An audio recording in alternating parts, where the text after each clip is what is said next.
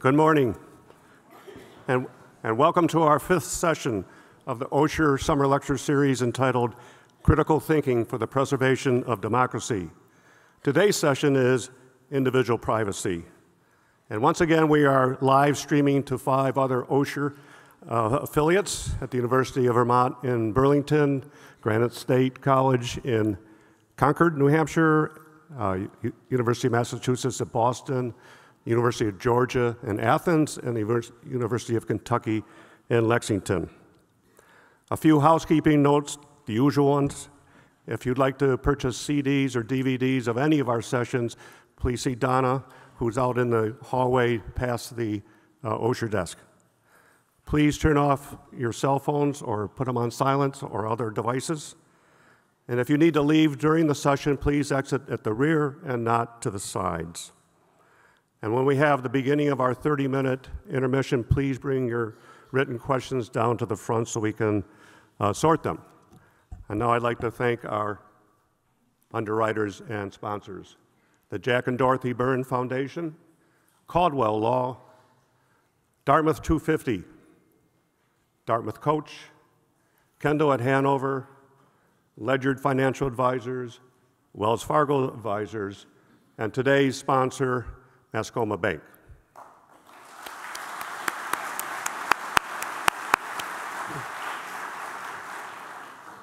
Let me now introduce our 3 guests. First speaker will be Jennifer Daskal. Jennifer is a professor of law at the Washington College of Law at American University in Washington, and she focuses on terrorism, national security, and criminal law. She got her bachelor's degree from Brown University, a master's from Cambridge as a Marshall Scholar, and a law degree from Harvard. While working in the U.S. Department of Justice, she traveled to Tunisia and Kenya, to which Guantanamo detainees had been released, to verify that those countries were abiding by their promise to respect the detainees' human rights. During 2016 and 17, she worked at the Open Society Fellows as a fellow on issues related to privacy and law enforcement's access to data across borders. A fun fact about Jennifer: after today's session, she's traveling to the White Mountains and is going to be hiking on the Appalachian Trail for a couple of days.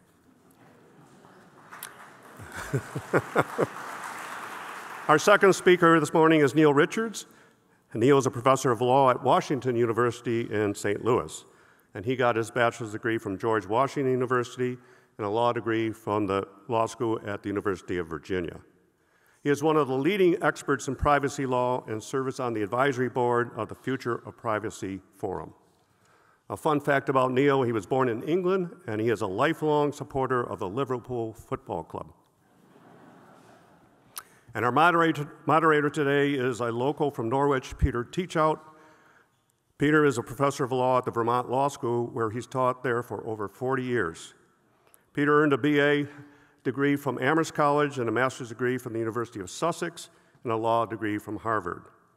Early in his career while on the faculty at the University of Washington, do you notice that all 3 of these people had something to do with Washington in their resume? He was a visiting professor at Dartmouth Tuck School of Business, and he also has been a visiting fellow at Cambridge University and at Dartmouth. And a fun fact about Peter is that in 1967, while he was in the Army in Washington, D.C., he went around to congressional offices and talked to them about allowing the citizens of Washington to have local elections, and they passed a law that allowed them to elect school boards. 6 years later, they passed the Home Rule law for Washington, D.C. Please welcome Jennifer, Neil, and Peter.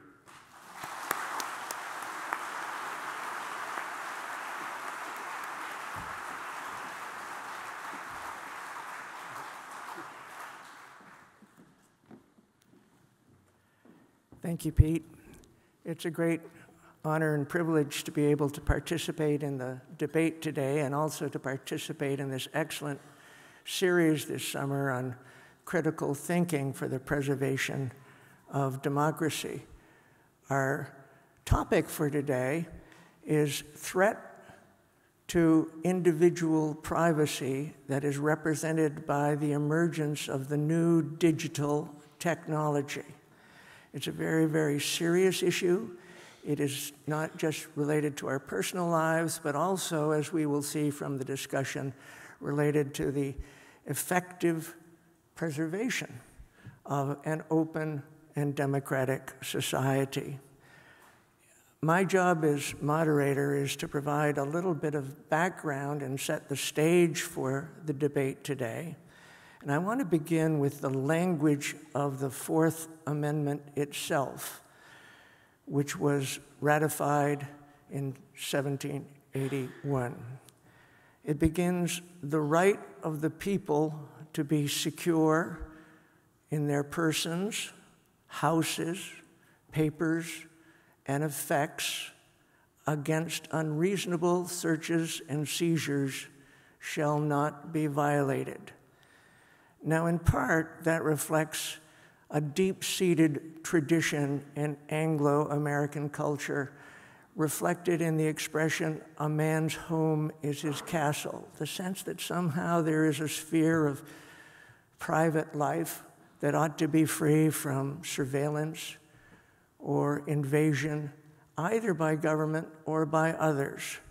But in part, it was a reflection of a very particular experience in colonial America. I think it's helpful to understand that historical background.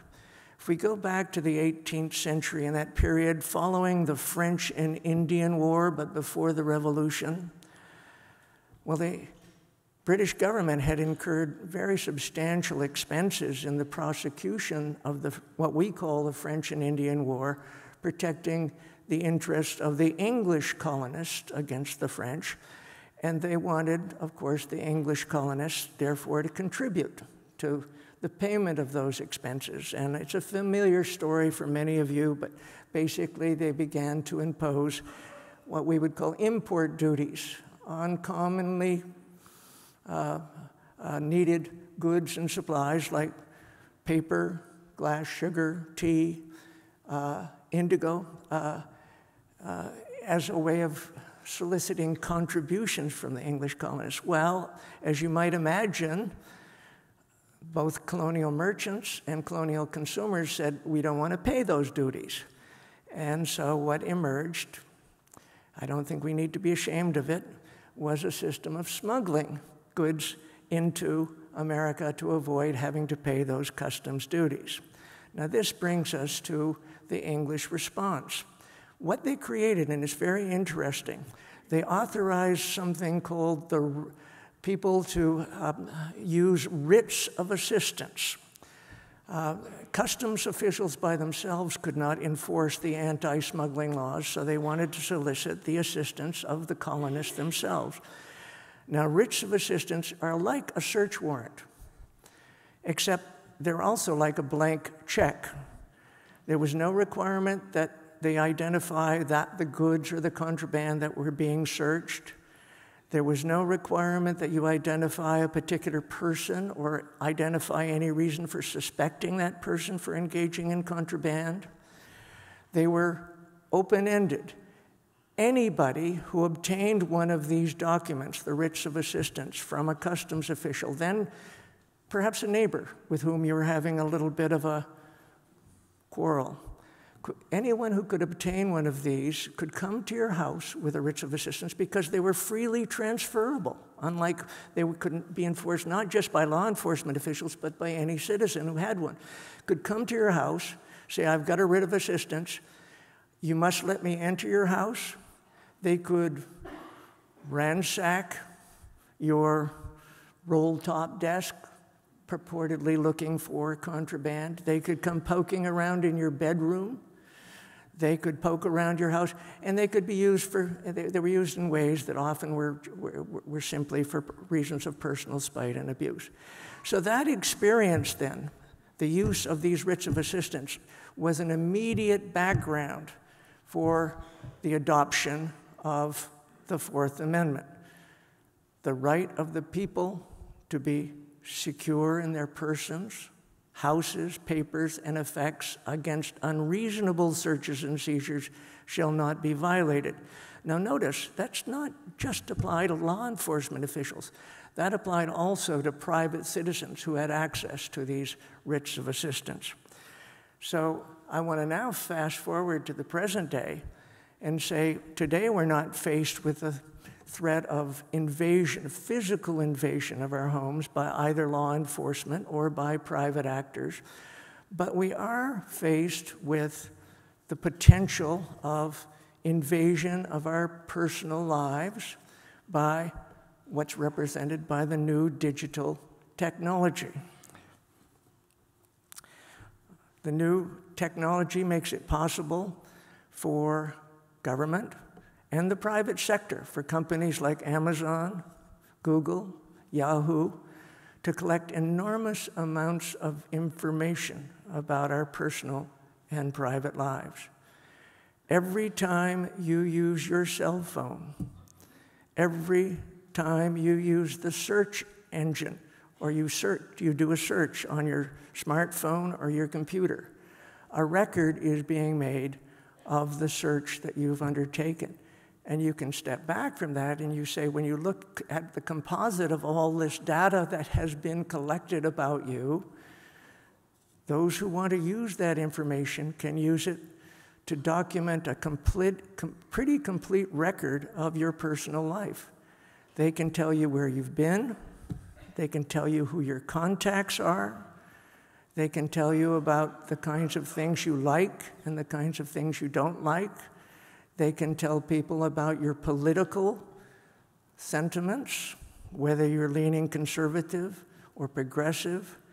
They can tell whether you've been interested in maybe some taboo subjects, ideas. They can tell whether you've been maybe toying with some radical thoughts.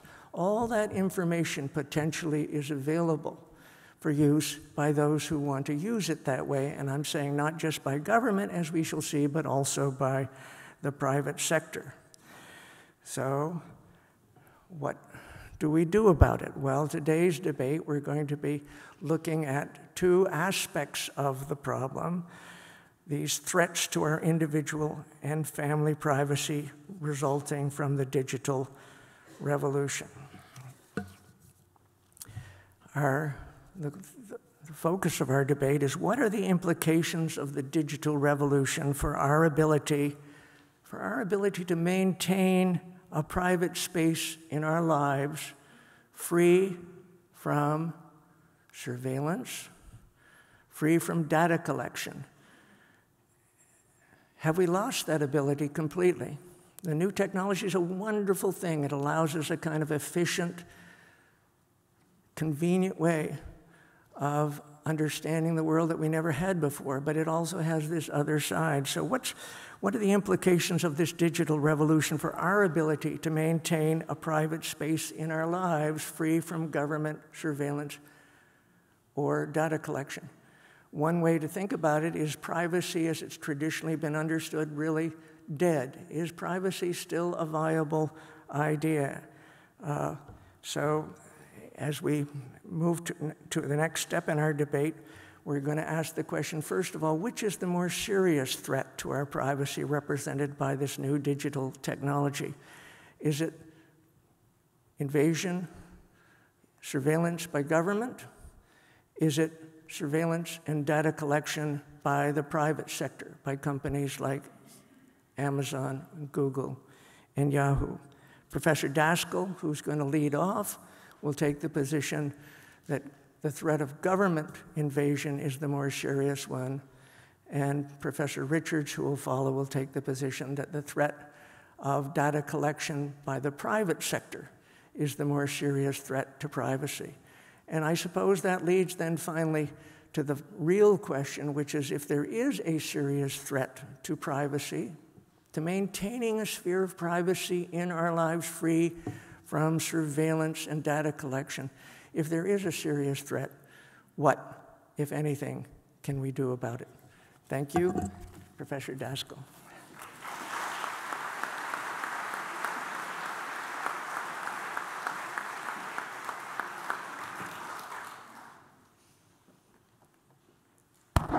So thank you. First, I just want to thank all of you for coming out and to the Osher lecture series for inviting me here. It's really an honor to be here. So I'm going to start by saying privacy is under threat. It's alive, but it's beating a lot slower than it used to, threatened in all kinds of different directions. Now, to be clear from the outset, I agree that we are right to be concerned about consumer privacy, and we as a nation have done far too little to protect against the threats posed by private invasions into our privacy. But that said, the biggest threat has and always will come from the government, and our founding fathers were right to recognize this, and we need to do a lot more to update our laws vis-a-vis surveillance by the government. So I'm going to make 3 brief arguments in my time here, which is first, why does the government pose a significant threat? Why were the founding fathers right to recognize this? The ways in which U.S. laws, while arguably more robust than just about any other nation in the world with respect to government surveillance, are nonetheless not good enough, and a little bit about what can be done. So we all know this, but it's worth emphasizing that it's only the government that can arrest us. It's only the government that, at least for now, can lawfully engage in premeditated, sanctioned killings. It's only the government that can subject our businesses to economic sanctions and therefore prohibit anybody from engaging in basically any economic interaction with that particular business. It's only the government that can put us on no-fly lists and tell airlines that that individual can never get on a plane, or, if not put on no-fly lists, put on watch lists and then subject us to harassing secondary screening every time we want to travel. And if we look at what other governments do, the threat posed by public actors abusing their authority is even more stark. In China right now, we have an entire ethnic group being subject to re-education campaigns and constant surveillance, what some have called death by surveillance. They're tracked in everything they do. They're forced to learn Mandarin Chinese. They've been placed in re-education centers where they're reportedly subject to torture and abuse in what appears to be a sophisticated and potentially highly effective effort by the Chinese government to wipe out the Muslim Uyghur population in the province of Xinjiang. And in countless other places around the world, governments monitor and track dissenters and then punish them through arrest, detention, and a range of other sanctions backed by the coercive power of the state. Now, to be clear, I do not want to discount the threats posed by private surveillance. I, like the rest of us, find it really creepy when I click on that shoe for a second and then get repeated ads for it over and over and over again, even though I really don't like that shoe.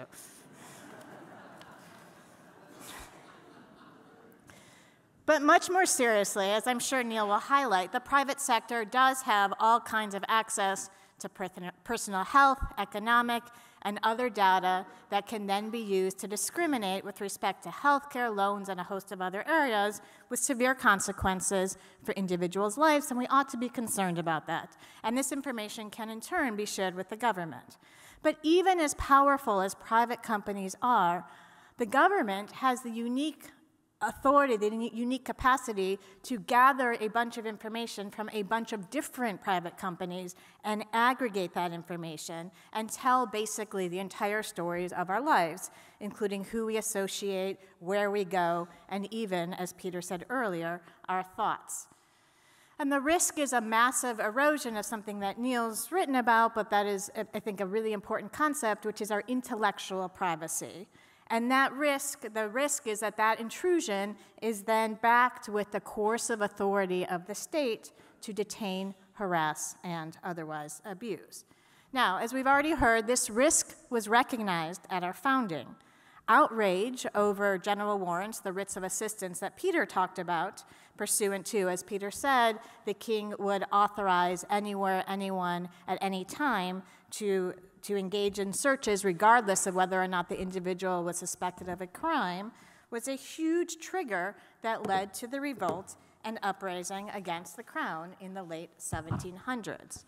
And it was also a key motivating factor behind the Bill of Rights, which, as we've already heard, protects against unreasonable searches and seizures, and also importantly requires that warrants are issued based on probable cause by an independent judge, particularly describing the place to be searched or the thing to be seized or the person to be seized. Now, as much as the rest of the world likes to beat up on the United States for its insufficient privacy protections, the reality is that these constitutional rules governing governmental access to evidence, the requirement of a warrant, the requirement of probable cause, the requirement of independent judicial review, the requirement of particularity as to the thing or person to be searched or seized, are amongst the most privacy protective in the world. The problem is that a combination of rapid technological change and a narrowing via judicial and executive branch interpretations about the scope of the Fourth Amendment have significantly narrowed these protections over time. And we don't have a good framework in place as an alternative. So the problems are many. I'm going to talk about three.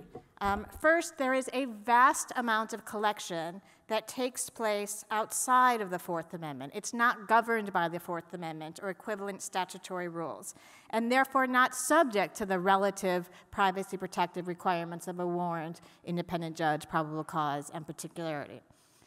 Now, Edward Snowden's revelations about the scope of foreign intelligence collection were a wake-up call in this regard, revealing the vast scope of collection for intelligence purposes. But even within the domestic criminal context, there is a large amount of collection that takes place outside of the strictures, outside of the limits of the Fourth Amendment. And I'll return to this in a moment. Second, there's very little in the way of either constitutional rules or statutory rules governing how collected information is used, disseminated, retained once, in fact, it is accessed by the government, even in those cases where the initial collection is governed by the Fourth Amendment or other applicable statutory rules.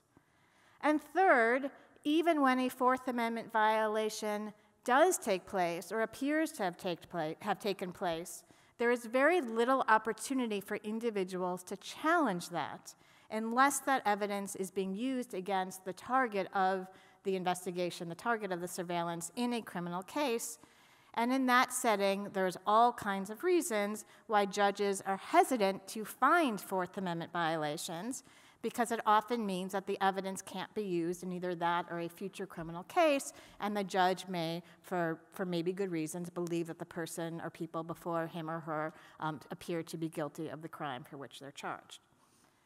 Now, there's a ton to talk about here. For now, I'm going to focus on two key issues with respect to some of these problems. First, some of the substantive limits on the protections provided by the Fourth Amendment, and second, on the geographical limits of the Fourth Amendment and the concrete effects of both on surveillance. Now, on the first issue, the Fourth Amendment protects against unreasonable searches and seizures. Now, I spend weeks and weeks and weeks on what this means in my criminal procedure class, so I'm going to try to do it in about 3 minutes here. But the key issue, the key takeaway, is that if it's not a search or seizure for Fourth Amendment purposes, then there's no Fourth Amendment protections. And the definition of what is a search or seizure for Fourth Amendment purposes often has very little correlation with what ordinary people think the definition of search or seizure means. Either there has to be a trespass into a protected space, like a home, or there has to be a violation of what is known as a reasonable expectation of privacy. This is a doctrine that arose out of a 1960s case involving the police listening into somebody's telephone calls that were made from a phone booth. And the definition of a reasonable expectation of privacy turns a lot on what judges think are a reasonable expectation of privacy. And for a long time, this definition of what is a reasonable expectation of privacy has been coupled with another doctrine known as the third-party doctrine, which basically says when that an individual shares something with a third party, that individual loses his or her reasonable expectation of privacy in that information. Now, if we think about the digital age, we think about how much information we are constantly sharing with third parties, all the companies that manage our phone, that manage our apps, that control the Internet of Things, if anybody has interconnected devices in their homes. So if that doctrine holds, we basically have no privacy in anything. Now, there's good news there, which I'll return to in a second, but just to kind of provide a scope of the examples of the ways in which our ordinary sense of search and seizure doesn't necessarily map onto the Fourth Amendment definition of search and seizure, I'll provide a few examples. So, according to the court, there's no reasonable expectation of privacy in our trash bags, even if they're in opaque bags tied up that are left upon the street for pickup by the garbage collector, because it's possible that the nosy neighbor might look through that garbage, and therefore law enforcement can go through our trash without a warrant and without triggering the Fourth Amendment. There's no reasonable expectation of what we do in our backyard if what we do in our backyard is visible by a helicopter flying overhead, even if that helicopter was leased by the police for the purposes of monitoring what we are doing in our backyard. The same goes for drone surveillance, potentially. There's no reasonable expectation of privacy in our electronic bank records, so there's no search under the Fourth Amendment if the government demands records of our transactions from our banks. There's no reasonable expectation of what we do in public, so there's no search if law enforcement or other government officials engage in video surveillance of any of us walking down the street. There's no reasonable expectation of privacy in phone numbers dialed or received, or arguably the to from lines on our emails. So there's no search when the government, for Fourth Amendment purposes, when the government's collecting that information. And in fact, it was exactly this doctrine that the United States government relied on in support of what many of you may very well be familiar with. It's called the Telephony Metadata Program, pursuant to which the US government, this was part of the Snowden revelations, engaged in the warrantless collection of the phone numbers dialed and received of almost all Americans, thereby able to piece together associations of particular suspects. Now that said, as I said, there was some good news. The court has started to recognize some of these limitations, and just last summer, in a landmark decision called Carpenter versus the United States, the Supreme Court rejected the government's argument that law enforcement did not need a warrant to collect months' worth of historical cell site location information because it had been shared with a third party. Now, historical cell site location information is the data that it's basically a mapping of where somebody is making phone calls from. It shows the pinging of the cell phone to the cell phone towers, and it can be used to basically map somebody's location historically over time. And the court said that even though this data had been shared with a third party, namely the phone company, it was still protected under the Fourth Amendment, therefore pushing back on that doctrine I mentioned earlier, the third party doctrine. And the court focused on the deeply revealing nature of this data, its breadth, its depth, its comprehensive reach, and the inescapable and automatic nature of collection. Now that said, the court was also very careful to say that it was a narrow holding limited to the particular technology and the particular facts of this case. That said, I think it's fair to say that anybody reading this opinion and reading the arguments of the opinion can reasonably think that over time, the Supreme Court and other courts will, relying on these factors, also conclude that a range of other digital information that's shared with third parties is also protected by the Fourth Amendment and therefore subject to the warrant requirements.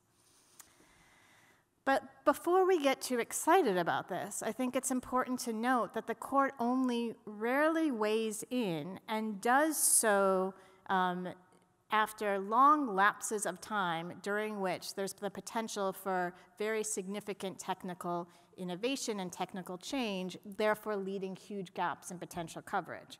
So the search at issue in the Carpenter versus United States case took place in 2011, and it wasn't until 2018 that the Supreme Court issued its decision. And I think we can only imagine how much technical change and how much innovation will happen in the next 7 years if we think back where we were just 7 years ago. And unfortunately, our relative statutes are also woefully out of date. So the key statute, at least governing law enforcement access to digital information, is something called the Electronic Communication Privacy Act. This was enacted in 1984. This is before I ever touched a computer. It was before the World Wide Web. It was before cloud computing. And this statute's also outmoded in key, really important ways and fails to address a whole range of technologies like facial recognition, use of biometrics, and browsing history, just to name a few. And this really needs to be updated. Now, quickly, I will also talk about another key problem with respect to Fourth Amendment protections, and that's the geographic reach of the Fourth Amendment. So in a 1990 case from the Supreme Court, a case called Verdiga-Urquidez versus the United States, the Supreme Court basically held or confirmed an opinion that many had long held, that the Fourth Amendment is territorially limited. And what that means is that while the Fourth Amendment is widely understood to protect Americans and any other person who's physically present within the United States, the Fourth Amendment does not impose any limitations on U.S. government action if it's acting outside the United States against foreigners. And this is important because this doctrine is relied on heavily in support of the nation's foreign intelligence surveillance schemes. It's a key justification for the warrantless collection of the data of foreigners located outside of the United States on the grounds, in part, that they're not protected by the Fourth Amendment. Now, the problem is that we all know this, communications are intermingled.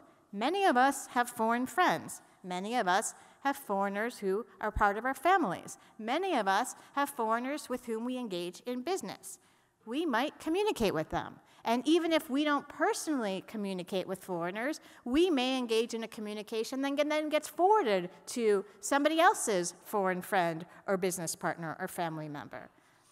So even if we accept the premise that the Fourth Amendment ought to only cover Americans and those within the United States, the reality is that there is a vast quantity of communications about Americans and about others in the United States that are then collected vis-a-vis the warrantless surveillance of foreigners outside the United States. This is what's known as incidental collection, and it engages, and the intelligence community knows this, it results in the relatively large-scale collection, warrantless collection of communications of Americans and other people in the United States. Now, to address this, the intelligence community has adopted a number of rules and restrictions on retention, dissemination, and access of this data.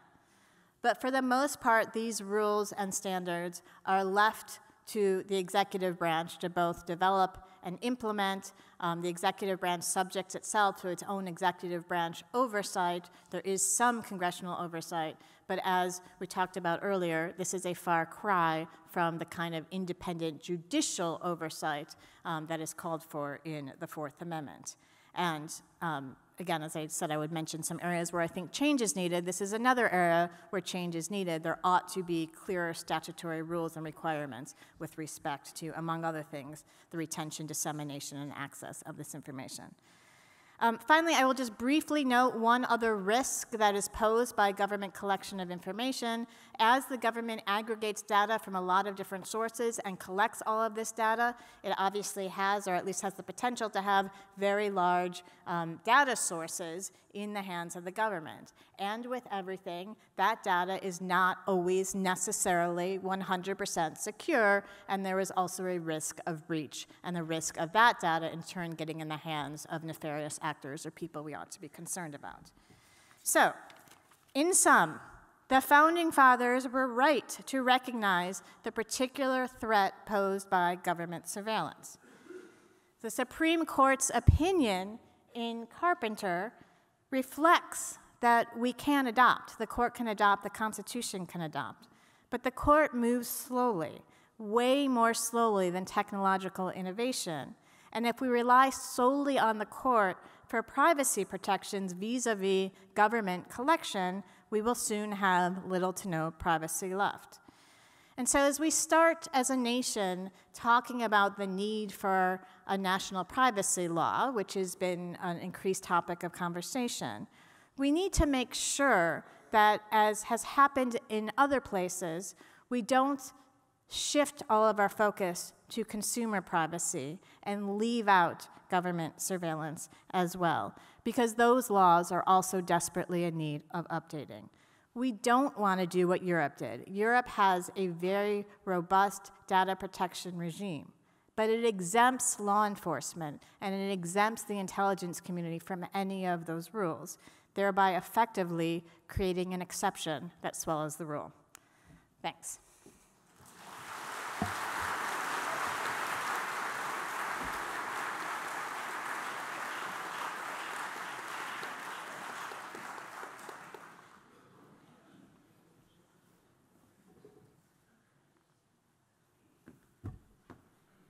Thank you for coming.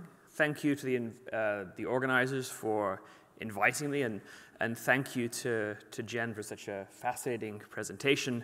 I agree with everything that she says, except for the part where she says that the government is the greater threat. So I want to talk about private threats to privacy, and I want to make basically a simple claim today.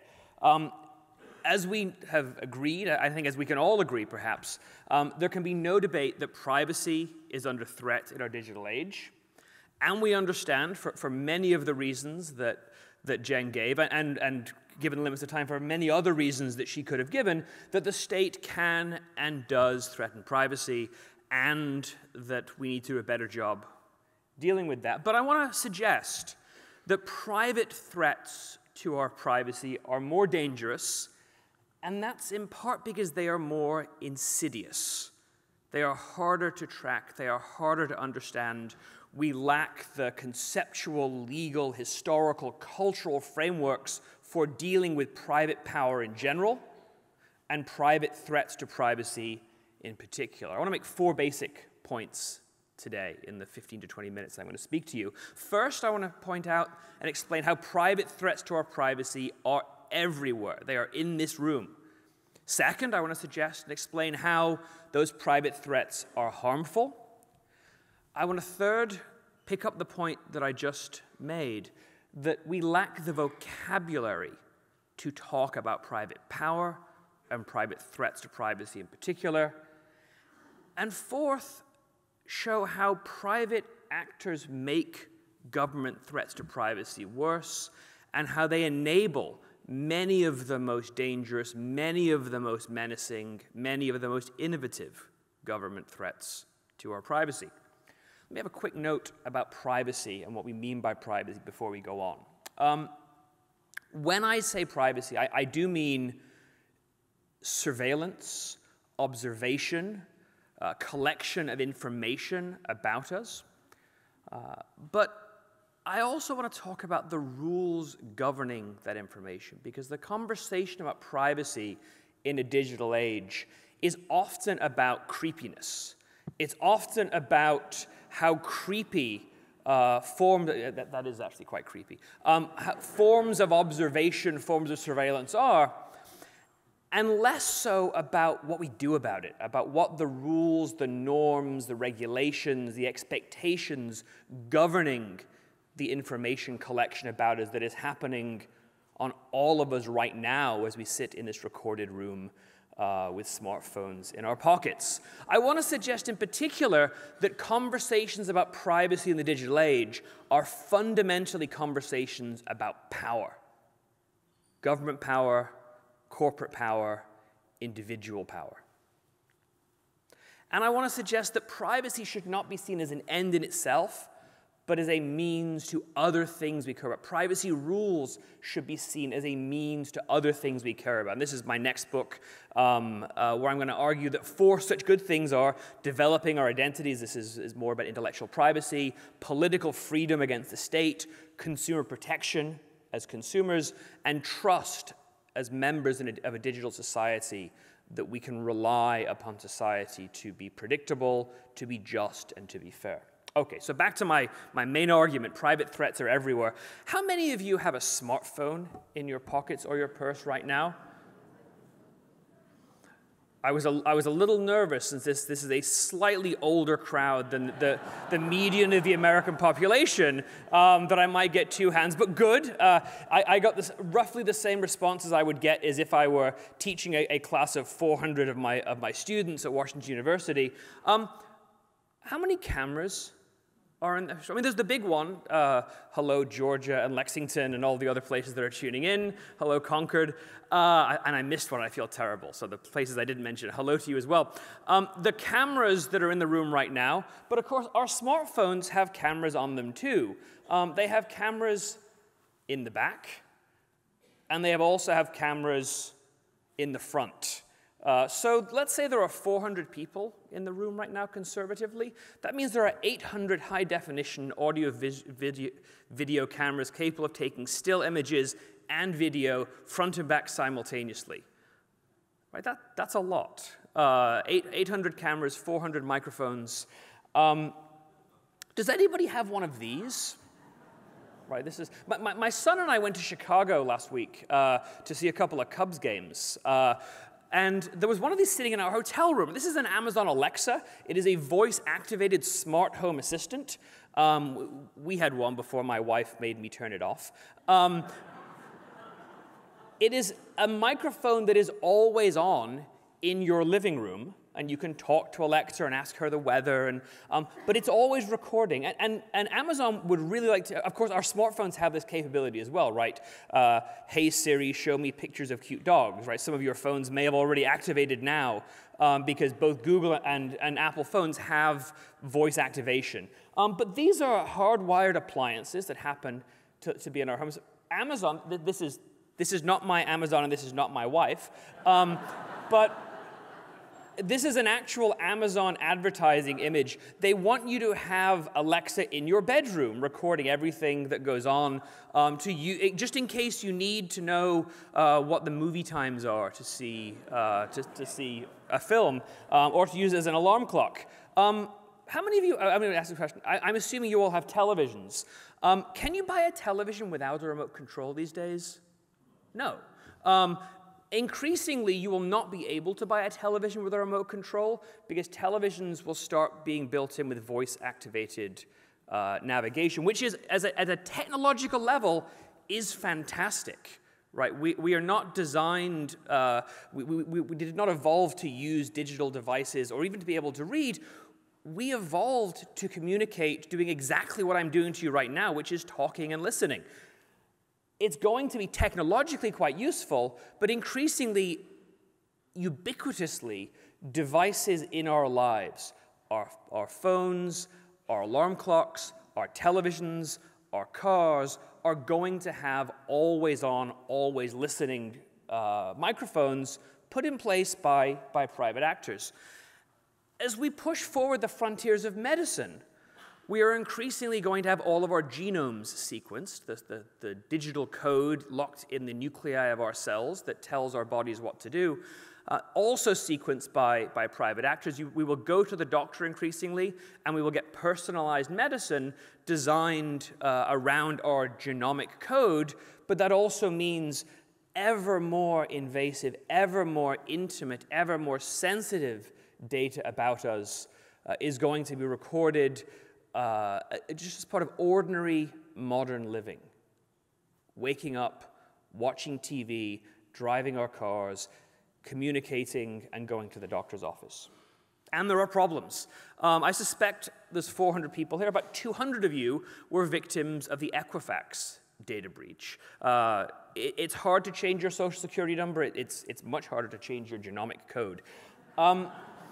Often, digital surveillance by private actors leads to blackmail. I didn't get this, but this is a typical blackmail scheme where they obtain control of your computer based upon getting your passwords or other information, and then demand money in exchange for getting your files back. Among many of our younger members of society, right, if you've ever seen a bunch of teenagers together, they all sit at the diner table. I can't stray too far from the microphone. And they all stare into their phones, communicating with each other. Young people have smartphones everywhere. Young people do dumb things. We were all young people once. We all did dumb things. They increasingly do dumb things with their smartphones and with their ubiquitous cameras. There are millions, if not billions, of intimate images of people, predominantly women. We have the problem of non-consensual pornography, colloquially known as revenge porn, which has led to blackmail, to emotional trauma, to career devastation, and in many cases to suicide on the part of young people, all from ubiquitous collection and sharing and wanton disclosure. And then we have a topic we can't even begin to scratch the surface of this morning, which is artificial intelligence, which is increasingly using personal data to fuel decisions about us by corporations. Okay, so private threats are everywhere. Private threats are also harmful. We have narratives for government surveillance and government. This is me at the airport yesterday. We have mental images for government surveillance and why that is bad and what we can do about it. Right? This is troubling. We don't have the same understanding of the threats that can come from scoring of ourselves, whether computer credit scoring, employment availability scoring, an argument that is highly salient to my students, the scoring of applicants for admission at elite colleges and universities like the one we are in right now. There are lots of opportunities for redlining and for discrimination on the basis of algorithmic scoring, on the basis of, well, you only have a 47 on the scale and somebody else has a 90. And often those scores can reflect racial biases or gender biases or class biases, and they can be highly insidious. The ads that Jen was talking about for shoes, I don't get a lot of women's shoe ads. I have started getting ads for lipstick for mature women. This is literally true, which may reveal something about me that you don't know, or it may reveal something about me that I don't know. The digital economy, though, and this is a very serious point, runs upon ubiquitous surveillance of everything you read and everywhere you go in order to sell you things like shoes or mature women's lipstick. It seems like a great product.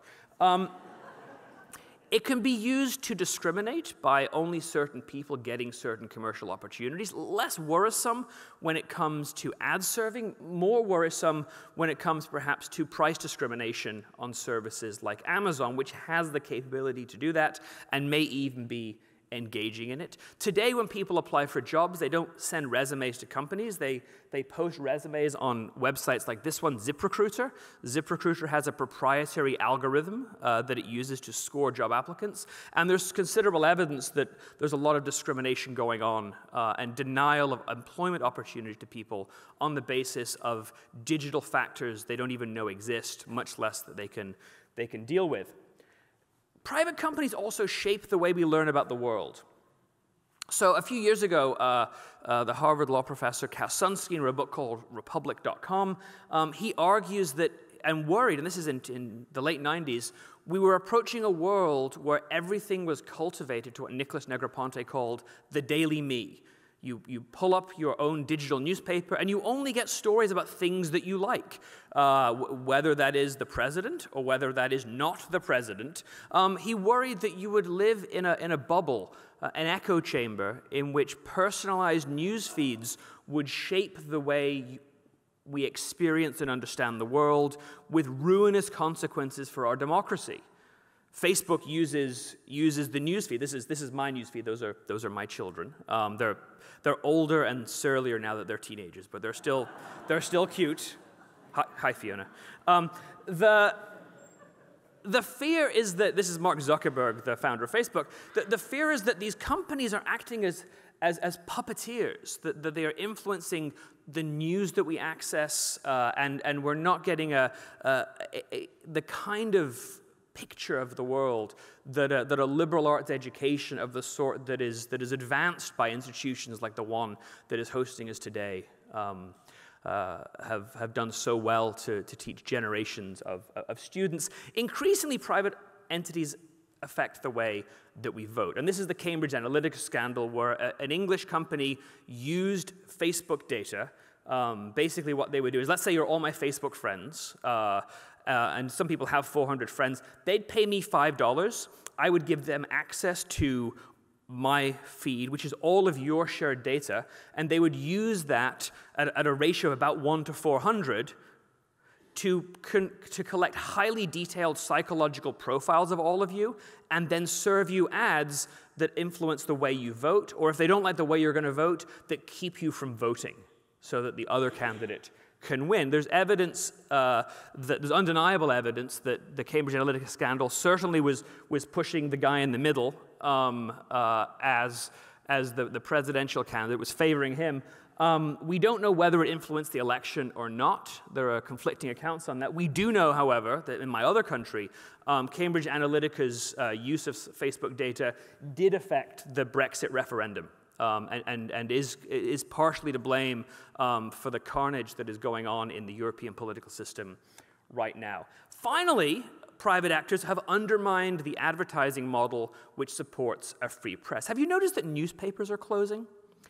It's not because of digital formats, right? Putting a newspaper on the web actually is cheaper. They don't have to print, they don't have to buy paper and ink, and they can reach more people. The problem is that the Facebooks and Googles of the world have stolen the advertising revenue because of their superior surveillance-based model. Advertisers are willing to pay more for targeted ads, and that, if more than anything else, has caused the crisis in the economic model of journalism, which has caused the crisis in the profession of journalism, which I think is also contributing to the crisis of our digital democracy. Okay, third point. We lack the vocabulary, though, to talk about threats caused by private power, whether in privacy or otherwise. We have a rich tradition of talking and thinking about the threats of unchecked government power, some of which Jen eloquently relied upon. Right? We have George Orwell's 1984, we have its metaphor of Big Brother, and we have tools to deal with government power. They're not perfect tools, but they are resonant. I just can show you images of some of these tools. We understand the Constitution checks government power. The Bill of Rights checks government power. We can go further back to Magna Carta, 804 years ago. Government power being understood as dangerous, checks for that power. We lack the equivalent ways of talking about private power. When I was in college, there was a scandal in 1995. I just made myself sound really young, but I feel very old. Walmart pulled this T-shirt from the shelves. It was a Dennis the Menace character saying, "Someday a woman will be president." Walmart thought it offended family values. They took it down. You may remember this scandal. It was in the news for a few days. Everyone said this was censored. Walmart said, no, we're a private corporation. We can't censor. But if Facebook takes the news away, it might not be censorship in the traditional sense, but we don't have a conceptual framework. We lack the intuitions. We lack the cultural touchstones like Big Brother to deal with situations like this when corporate actors work. In addition, constitutional rules like the Fourth Amendment, even though the writs of assistance did apply to private actors, do not apply to corporations. And at the same time, the new Supreme Court justices are increasingly finding that corporations have constitutional rights. Do you guys have Hobby Lobby in New England? Did you know that Hobby Lobby has a religion which is recognized by the Supreme Court of evangelical Christianity, which allows it to deny reproductive health benefits to its employees, right? That's the Hobby Lobby case.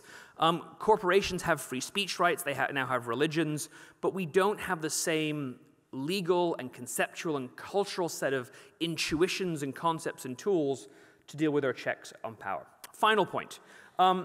Private actors make government threats worse. In 2000, right before 9/11, before Snowden, before Facebook, widespread surveillance of everything we do, everywhere we go, everything we read and think was technically infeasible. It was impossible as a technological matter, and it was politically impossible. But corporate innovation, as they like to call it, has solved each of these problems. First, by creating the technologies, right? Silicon Valley has developed tools that have conditioned us to surveillance being just the price we pay for living in the modern world. There's vast marketing of surveillance technology by private companies to law enforcement. It's worth noting that Edward Snowden, when he had his revelations, wasn't working for the NSA anymore. He was working for Booz Allen Hamilton, which is a defense contractor. Mark Zuckerberg and Cambridge Analytica are conditioning us and creating these tools that enable surveillance and influence and exertions of power, in part by also shifting social norms. Our expectations of privacy are malleable. A Google CEO once was candid and said that our policy is to get right up to the creepy line and not cross it.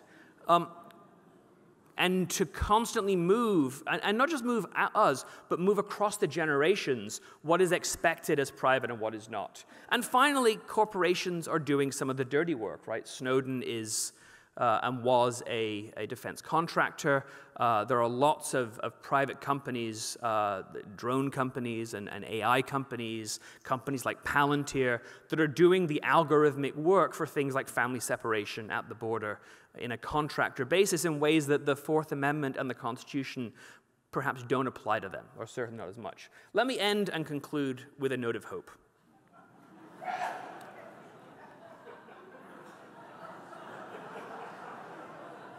This is where I grew up. Seriously, I grew up in the north of England, which was the first place in the world to endure the Industrial Revolution with problems of pollution, workplace safety, discrimination. Solving the problems of the Industrial Revolution has taken over a century. We are still, with issues like climate change, still grappling with the problems of the Industrial Revolution, but we managed it, even though it required us to revisit some of our settled assumptions about what the threats to individual liberty were and what a good society looks like. Similarly, we've been able to process the car, even though cars are very dangerous. My eldest child has just got her driver's license, so stay off the roads. Hi, Fiona. She's in the audience, too, so seriously, stay off the roads.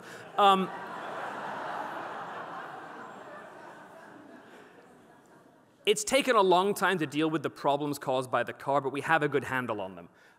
Corporations can be part of the solution, as Apple was in its resistance against the FBI, right? I think the solution involves harnessing corporations against the state and harnessing the state against corporations. And as I argued in my book, Intellectual Privacy, which Jen was kind enough to mention, the big picture here is this.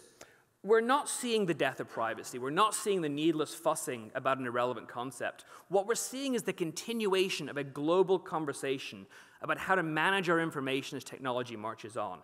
And this is a good thing. As we build a digital tomorrow, the choices that we make today about the boundaries between our individual and social selves, between consumers and companies, between citizens and the state matter. They will have important consequences for the societies our children and grandchildren inherit, which is why I'm so delighted so many of you have come to hear us talk and to participate with us in trying to work out solutions to the important issues that we're discussing this morning. Thank you.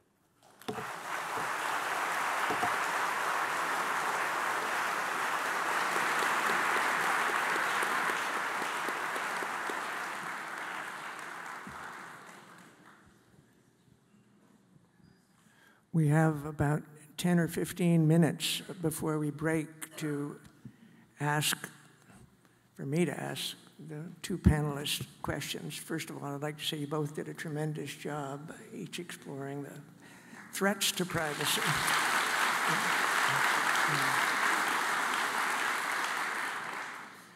When I was listening to you, it seemed to me you both agree that the threats to individual privacy, represented by the emergence of the new digital technological capacity, are very serious. It seems to me you also seem to say that really we've entered a world in which there's no safe harbor, no refuge from ubiquitous surveillance and data collection about our personal and family lives. With respect to the private sector, no real vocabulary, effective vocabulary for even talking about the problem. With respect to government, serious limitations on the way the Fourth Amendment has been interpreted and applied to provide protection against government surveillance and data collection. So one of the first questions I have is, so that is bad for us. Privacy in terms of individual privacy is threatened. There's no place we can go, no private space anymore that we can go to where we are free from surveillance or data collection by government or by the private sector. So what does that have to do with the overall theme of this series, which is the preservation of democracy? I know you touched upon it, but what's the relationship between protecting individual privacy and the preservation of a vital democracy? So I'll start off the same question for both of you. I'll start off with you, Neil. Can you elaborate a little bit on the linkage there? Sure. Well, I would say if intellectual privacy is available for sale at one of those evil corporations that I mentioned earlier. If you're interested in a fuller version of this, please buy my book. That's the last ad. And it wasn't a targeted one.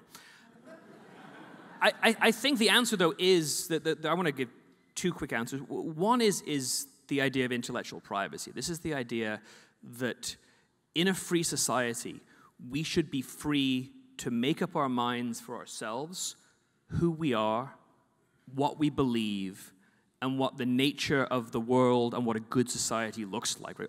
Foundational, until recently uncontroversial notions of intellectual freedom. To protect intellectual freedom, which is at the core of a democracy, we need to have intellectual privacy, protection from surveillance, protection from interference when we're engaging in that process of making sense of the world, whether that is thinking or reading or communicating with confidants. When we are watched, there's a lot of good empirical evidence that suggests we move our behavior, we move our reading habits, we move our beliefs to the boring, the bland, and the mainstream. We all went to middle school where being ordinary was heavily privileged. And the reason middle school is awful is because there's this tyranny of the majority. And I worry that if we don't push back on constant surveillance, that's what's going to happen to our democracy. That we're not going to be able to engage with dissident, deviant, eccentric or weird ideas. And don't forget, many of the ideas that we cherish so deeply as the foundations of a modern, progressive, liberal democracy are ones that people quite literally have been murdered for or burned at the stake for. The idea that all people are equal, regardless of race or gender. The idea that people should be free to believe whatever they want about God or religion, or including nothing at all.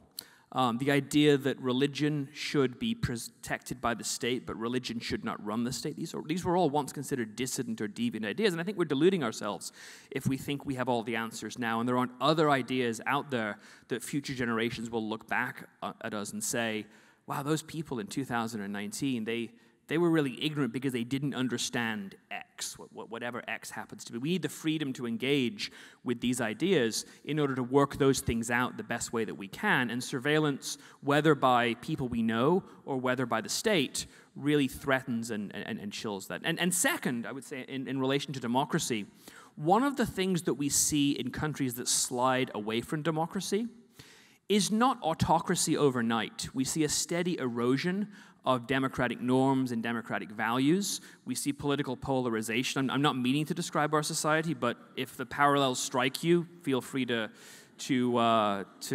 make them for yourself. But what we see as the next step is blackmail and embarrassment and discrediting of political opponents based upon things from their personal lives, based upon things that are irrelevant, perhaps, to the reason they are disliked, but are politically convenient ways of neutralizing them or embarrassing them or turning them or blackmailing them. And that's a particular threat to democracy that comes from the availability of widespread surveillance and widespread, intimate, sensitive, embarrassing information about individuals. Thank you, Neil. Jen, could you respond to the same question? Sure. So I fully agree with everything that Neil just said. I think that intellectual privacy is a critically important foundation of privacy. I'll just add a couple of things. One, despite having described a really concerning set of issues and calling for us as a nation to take all of this seriously, both government surveillance and also private surveillance, I wouldn't go quite as far as Peter did and say that privacy is dead. I mean, there are places where privacy exists, and there are solutions. There's both some of the regulatory and statutory solutions that we talked about. There's also technological solutions. Neil ended at that very end of his presentation. He had that slide of Apple versus the FBI, and that was a debate about encryption and about whether or not the FBI could demand that Apple basically access a phone and turn over the contents of a communication. Now, the reality is that through a set of technological means, we do create spaces where things are more private. So encryption, end-to-end encryption, there's a whole set of technologies and future technological change that can push on that side as well. Two other quick points. One, as we talk about that, it also raises a host of other really complicated and interesting issues. Privacy is a critically important value, but it's not we don't have an absolute right to privacy. And as we talk about pushing on privacy, we also have to, particularly when we think about we're sitting here in just days, weeks, a little bit of time after some really horrific shootings in our country. And so there's a tension between keeping things private and also ensuring that law enforcement has access to the kind of information that keeps us all safe. And so we need to, I think, constantly, as we talk about government surveillance and the risks of government surveillance, recognize that there are legitimate bases for the government to access that information. And that was the balance that, to some extent, the Fourth Amendment was trying to get right. The problem is that there's so much that's just outside of the scope of the Fourth Amendment altogether that the balance has gotten off. But I want to be clear, I'm not suggesting that we should be creating zones of privacy where there's never any possibility of access, because I think that doesn't help any of us.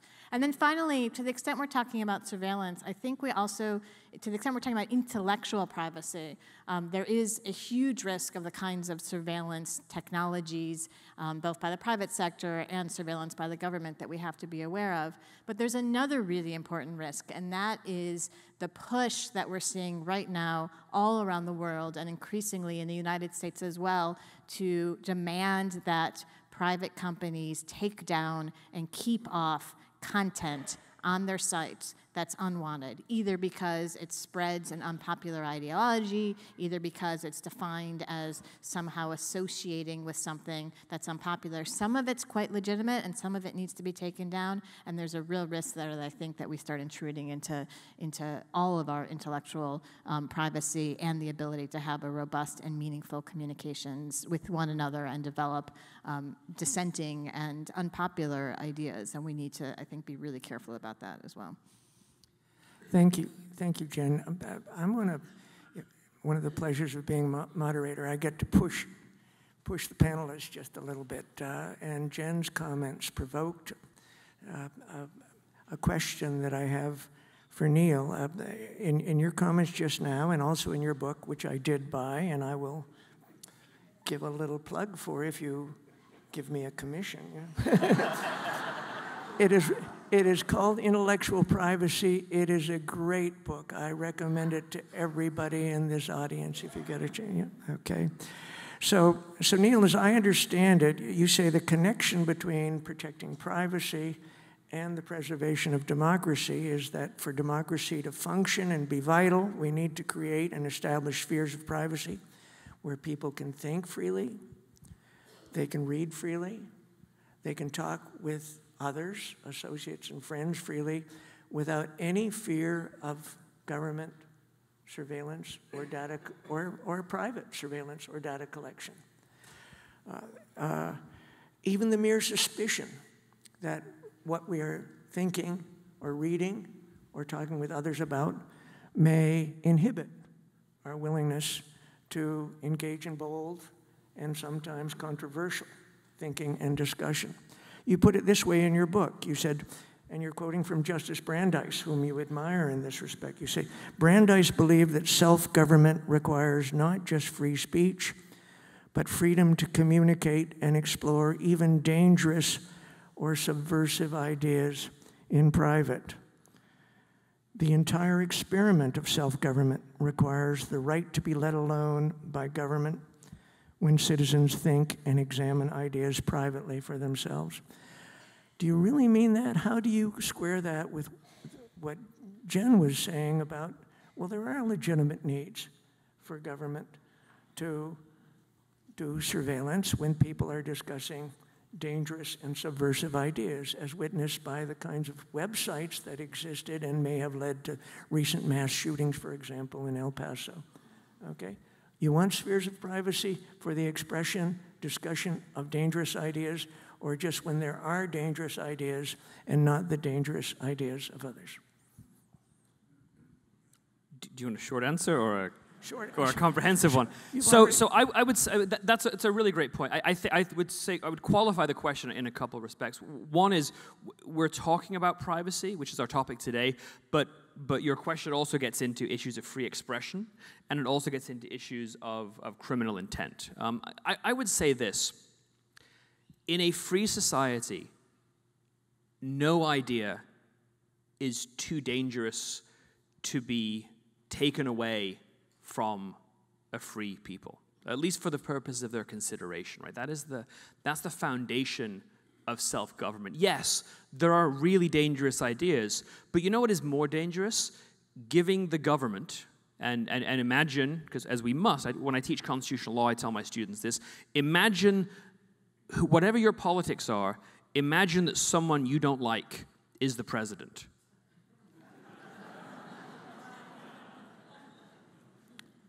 Give them the power to determine, and this happened right in the early modern period. People were burned at the stake, particularly sassy teenagers, as witches.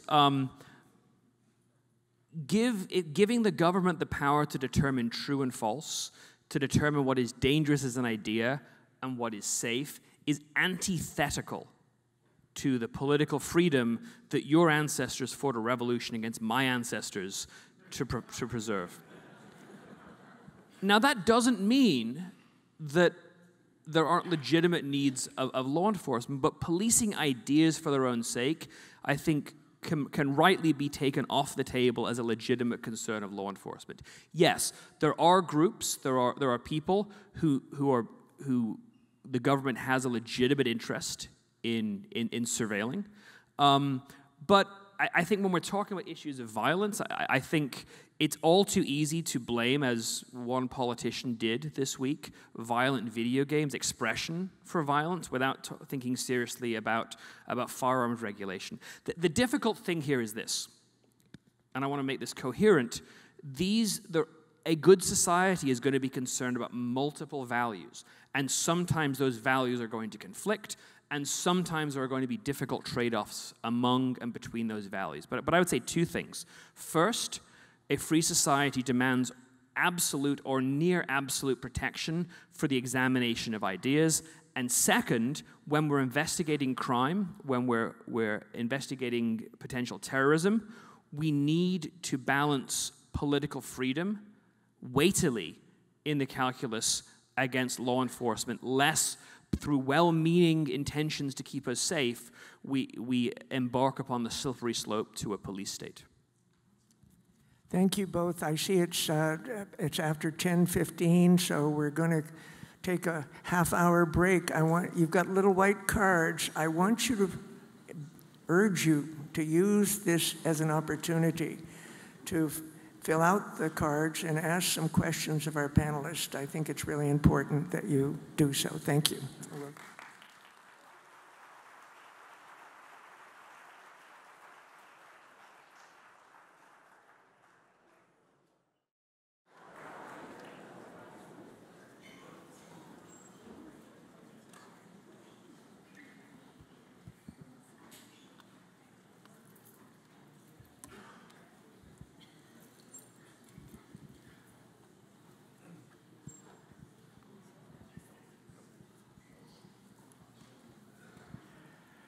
Welcome back to our session on threats to individual privacy represented by the new digital technology and related threats. We received a large number of questions over the break, for which we are very much appreciative.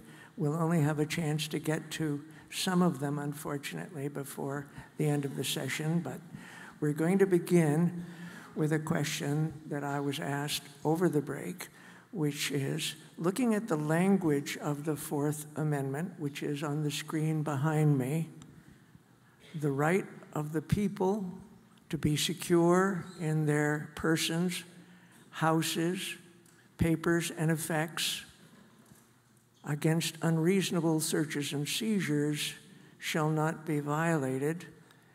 There's nothing in there that says the searches and seizures can only refer to searches and seizures by the government.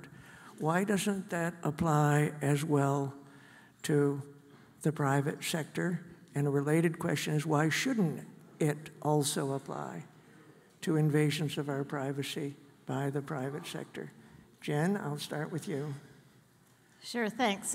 So the reason is the entire Bill of Rights is a constraint against governmental action. So it's a right vis-a-vis the government. That's what the Bill of Rights is about. And so it's imposing limitations on the government, and it's providing rights to individuals vis-a-vis the government. Private sector actors can at times be acting as agents of the government, in which case they are also bound by the requirements of the Fourth Amendment. But long-standing understanding is that private actors that are acting independently are not bound by the requirements of the Constitution in those regards, and certainly not bound by the requirements of the Fourth Amendment. Now, that said, there is nothing that precludes Congress from imposing a range of additional requirements on private actors. And that's an area that I think we all are talking about and thinking about as a nation when we start talking about the need for national privacy legislation, which is a positive thing. One other thing that I would just say, a couple people asked me about this in the break. Neil and I are in the position of taking two different sides in an attempt to make this a debate and make this lively and interesting for everybody. But the reality is that private surveillance and governmental surveillance are highly intertwined. Neil did mention this, that governmental surveillance depends in a large part on accessing information that has been collected by private actors. And private actors both can choose to facilitate that surveillance and they can also choose to resist. And so there's an incredible interplay between the two.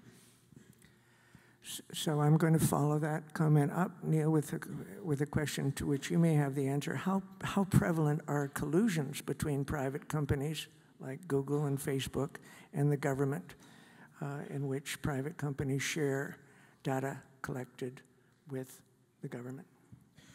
Sure, that's a great question. The quick answer is we don't know, but we think it's quite a lot. One of, if you remember back in the summer, what was it, 2015 when Snowden's revelations came, 2014? It was more than that now. There was a serious sort of a drip feed of revelations over the course of the summer, starting in early June. One of them dealt with relationships between the government, between the NSA and its private contractors, and major technology companies to share information. There are also a whole host of legal mechanisms that the government can use to get information from companies. So the answer is it's complicated. There are some constraints upon the companies from colluding, particularly technology companies. They are bound by European law, which is much more protective of individual privacy in some respects than American law is. They're also bound by market pressures, that if it were released that Facebook or Google or Apple or Microsoft had been engaged in widespread collusion, that would affect their market value and people would stop using the services. I think one of the really positive developments and one of the notes of hope is many companies, many tech companies have started to some extent to compete on privacy. I think Apple's stand against the FBI was intended precisely to have that effect, to reassure not its customers who are planning mass shootings, but the vast percentage of Apple customers who are not, including many people in this room, I hope, who use Apple products, that they would protect the data of the accused San Bernardino shooter. So of course they would protect your data when you have done nothing nearly so wrong as that. I would say though that tech companies have been better than telecom companies. There was a lot of evidence that the tech companies were more resistant to the NSA than companies like AT&T. In fact, Congress passed an immunity for AT&T after the Snowden revelations to protect it from some fairly widespread and almost certainly illegal collusion of the sort the question supposes. So it's complicated, and I think it's complicated because we don't know what the companies are doing, particularly when they're served with a secret order or a national security letter, unless they choose to fight that order and they choose to make it public. So we are somewhat in the dark. So I'll just add a couple of things, which is one, I mean, there was, Neil was right about this, there was a massive shift after the Snowden revelations in which all of a sudden companies really were competing on privacy in a way that from the government's perspective was actually quite frustrating. So the government found itself, from the government side, the government would say that they found themselves in a situation where it became hard to even get information that they felt was critical for national security purposes. I want to return to one statute that I mentioned in my talk, which is the Electronic Communications Privacy Act, because I think it provides an interesting model, and I was also asked at the break by somebody about what do we do about this? And the statute's interesting because one, not only does it set out in a outmoded, but for at least at the time, a relatively detailed way about what kind of process the government needed to get certain kinds of information from communications providers, from tech companies, from social media platforms and others. It also prohibits, there's an explicit prohibition on companies voluntarily disclosing that data to law enforcement. So there's two issues here. How much do companies just voluntarily disclose? And then secondly, what does the government need in order to access the information? And the limitations on voluntary disclosure are important if we're concerned about the kind of, if we think we've created an interesting statutory scheme that we all think makes sense in terms of when balancing these various interests, it's appropriate for government to get access. That scheme can be completely undercut if there's a lot of voluntary sharing going on. So a key component of that is also those limitations on that voluntary sharing. The problem is that the statute was written in 1984, so it doesn't address a whole range of technologies that really need to be included and incorporated and added to any new update to the statute. Thank you both. A number of the cards ask questions about facial recognition technology and the proliferation of facial recognition. Is it legal? Doesn't the pervasive scope of facial recognition endanger our reasonable expectations of privacy? Could either of you comment on the use and misuse of facial recognition technology? Right. So as I talked about before, under the prevailing concept of the Fourth Amendment, anything that's knowingly exposed to the public, we lose our reasonable expectation of privacy in that. So yes, if we're in our home and there's some sort of surveillance that somehow like looks through our window and takes pictures of our faces in our home, that would be a problem because there's an invasion into a constitutionally protected space, arguably. If, however, we're walking down the street and facial recognition technology is used to identify us, there is no problem under the Fourth Amendment because the Fourth Amendment does not protect what's been knowingly exposed to the public.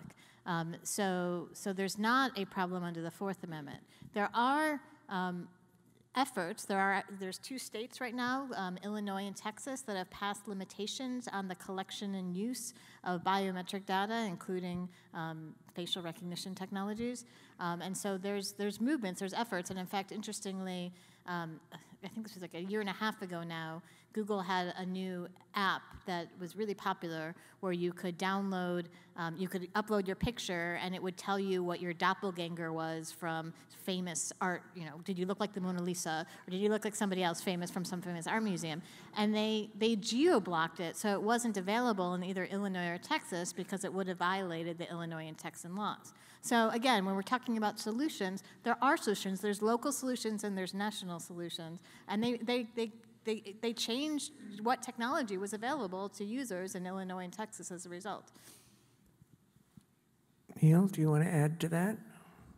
Sure, I agree completely. And I think the challenge here is that, and the last question got into this as well, we have a model, a constitutional model that separates government power and private power.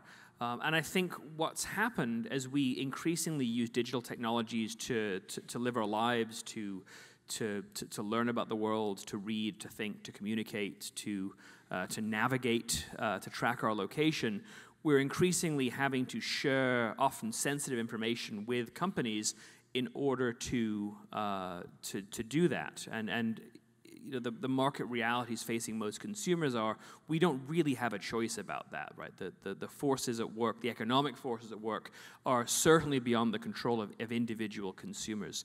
And so increasingly we have to rely upon things that companies do in order to meaningfully protect our civil liberties. And facial recognition is a great example of that there are certain things for which facial recognition technology can be quite useful. If you look at your phone and it takes a picture and it recognizes your face, that's better than remembering yet another password, and it's quite reliable. There are some circumventions you can worry about. The difficulty then, as Jen talked about in her presentation, is then the government can say, well, private companies are able to recognize people's faces, so why can't we create a vast government facial recognition database, particularly since in the past the Fourth Amendment hasn't been understood as applying in public. And the reason it didn't apply in public is it didn't need to apply in public because there weren't that many police officers, and they could only follow around a certain small number of people. But now that we're all carrying location tracking surveillance devices voluntarily in our pockets, if the Fourth Amendment doesn't apply to location, this ultimately is the issue in Carpenter that Jen talked about. They can have, for a country of 300 million people, they can have 300 million police officers tracking everybody's location just by filing the requisite paperwork and buying a relatively straightforward technology solution if the Fourth Amendment doesn't apply. So it's complicated.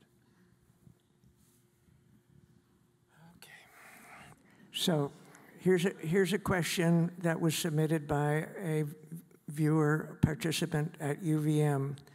Since technology has changed so rapidly and perhaps become more and more invasive, how would you update the words of the Fourth Amendment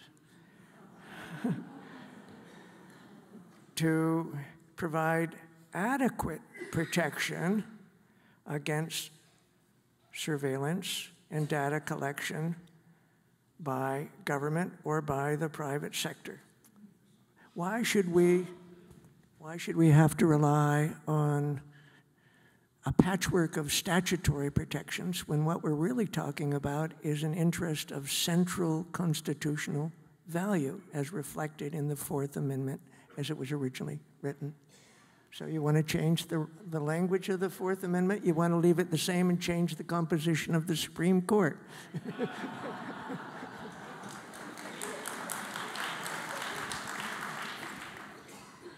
Yeah, I mean, it's a great question. I don't know. I mean, the Constitution, we have to, if you believe in a living, breathing Constitution and one that adopts and lays out broad principles and has the space and scope to adapt over time, I think the language in the Fourth Amendment is pretty good. And as I said before, the requirements, at least when they're applicable, of a warrant based on probable cause issued by an independent judge with particularity as applied to the person or thing being searched or seized, remains today one of, if not the most robust privacy protective standards in the world. So I think the problem, at least with respect to the Fourth Amendment, is more one of interpretation and application and not the language, not the words themselves. For all of the ways in which we've talked about that what constitutes a search for Fourth Amendment purposes has been interpreted in ways that are out of whack with the way that I think most all of us think about searches, and certainly out of whack with what's needed to establish robust and meaningful privacy protections in a digital age. The other problem, of course, is that the Fourth Amendment, as we've already talked about, doesn't bind private actors if they're acting as independent private actors. And that's where there is clearly a need for statutory rules. And the Fourth Amendment, as we just talked about a second ago, also doesn't in any way limit private actors from voluntarily sharing information with law enforcement or other governmental officials. And so if we're concerned about information in the hands of governmental officials and what could be done with that information, we also need to think about statutory restrictions in that regard as well.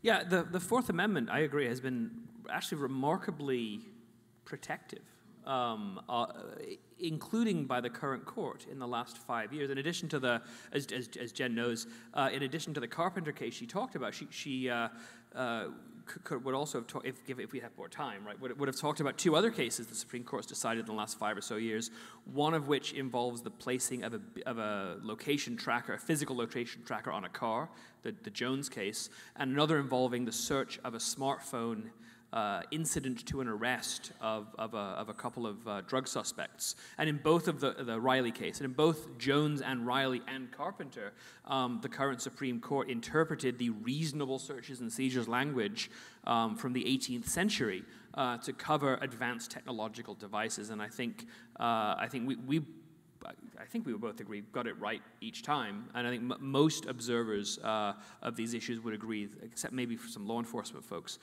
would agree that the court got it right. The problem is, yes, the Fourth Amendment doesn't bind private actors, but also the Fourth Amendment cannot be very specific, right? The virtue of the standard of reasonableness is that it is flexible enough to endure across the centuries, but it lacks the kind of specificity that law enforcement does need in order to figure out what do I need to do as a practical matter, where do I to get a warrant, where do I file the paperwork, how long can a warrant last for, and it's statutes like the Electronic Communications Privacy Act, the ECPA as we call it, that provide that detail. So I think that is the best system, and this is essentially what Jen's saying as well.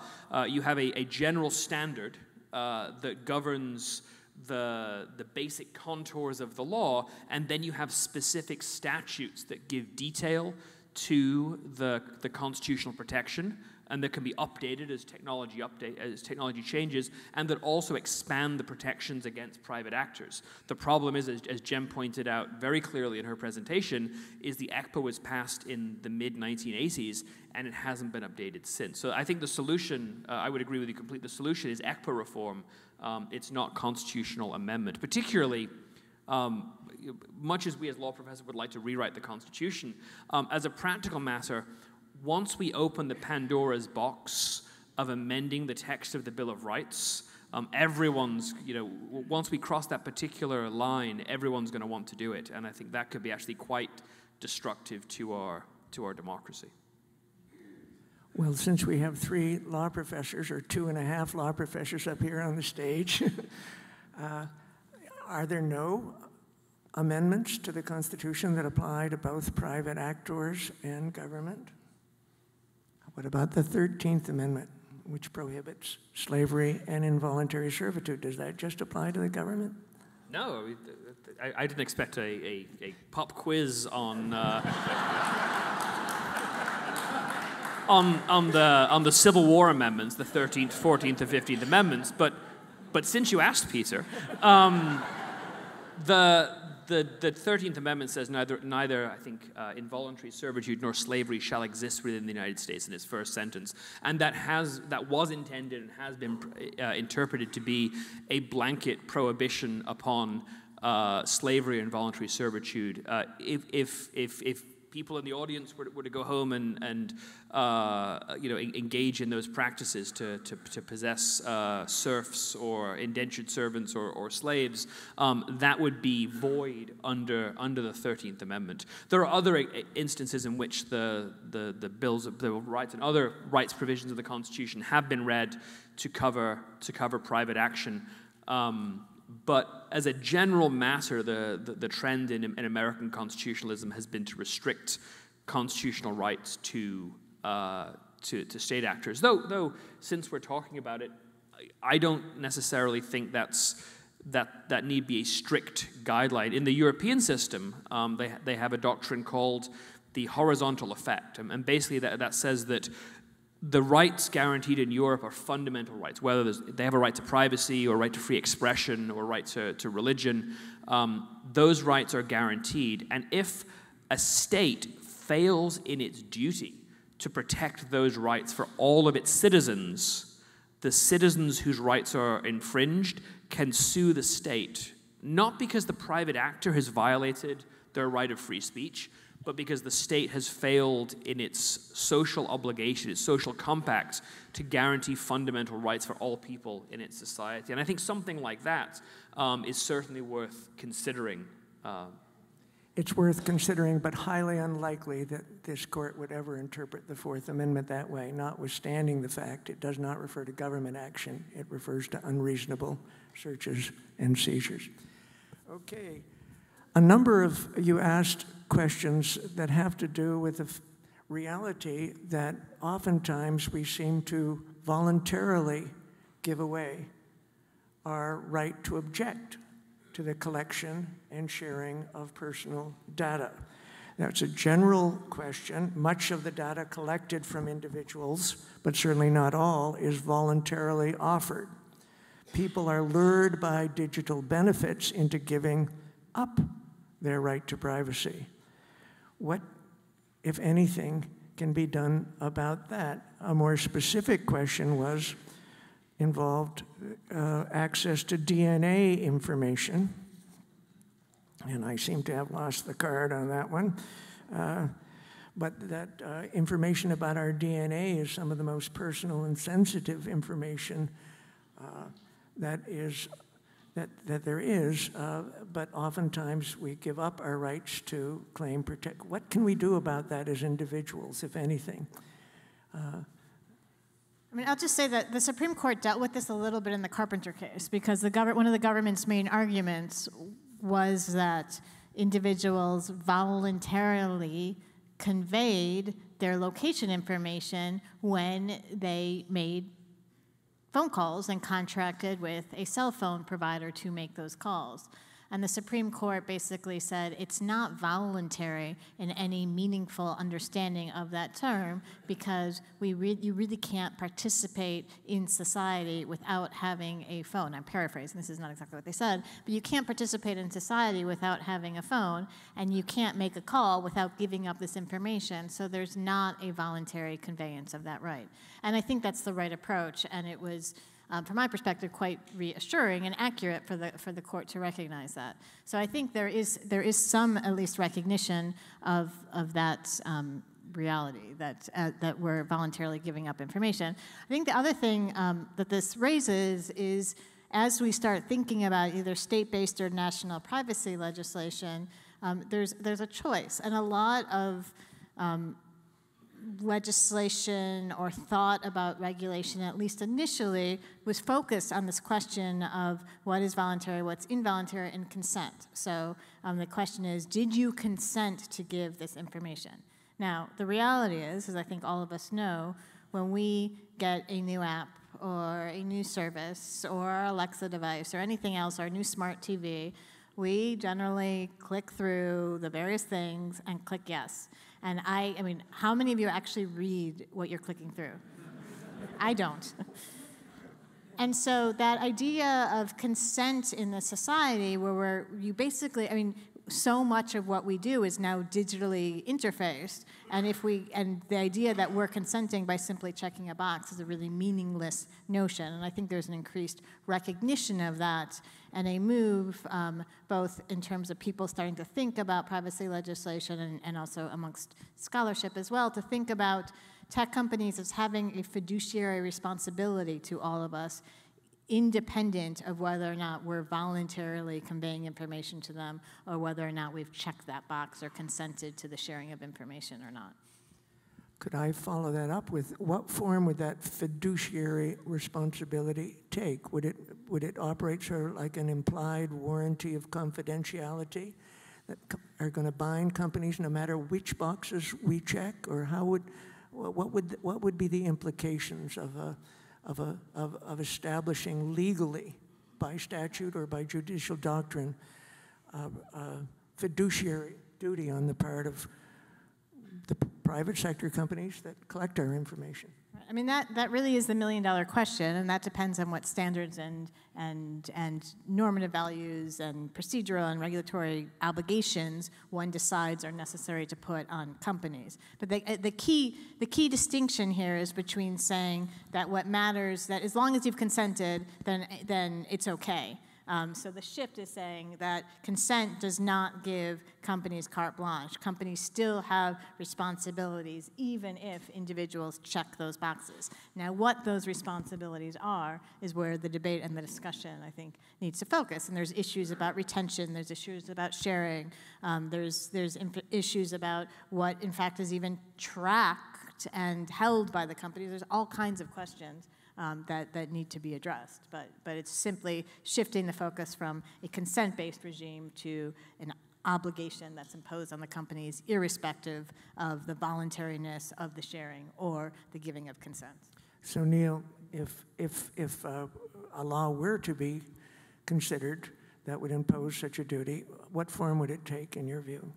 Sure, that's a great question. I agree completely with Jen that the model that we have right now, the so-called notice and choice model that is dominant for your data in the commercial context, You had notice because there was a long privacy policy you didn't read, and by choosing to use the service, including multiple stacked services you're using simultaneously on your smartphones, you agree to everything in the fine print, and buyer beware, right? That's nonsense. And privacy scholars and privacy advocates have been calling this nonsense correctly for over 20 years, and Congress has done nothing. Europe has done something recently. They have this thing called the GDPR, the General Data Protection Regulation, which provides a long set of procedural rules. I'm not sure necessarily that's the right approach in the United States. I think it helps, but it's not sufficient. What I think we should move towards is a notion of consumer protection for the information age that is analogous to the notion of consumer protection we developed for the industrial age. For example, in the industrial age, all of a sudden we were using products we hadn't made ourselves on our farms. We didn't know how to fix an axe. We didn't know how to fix a car.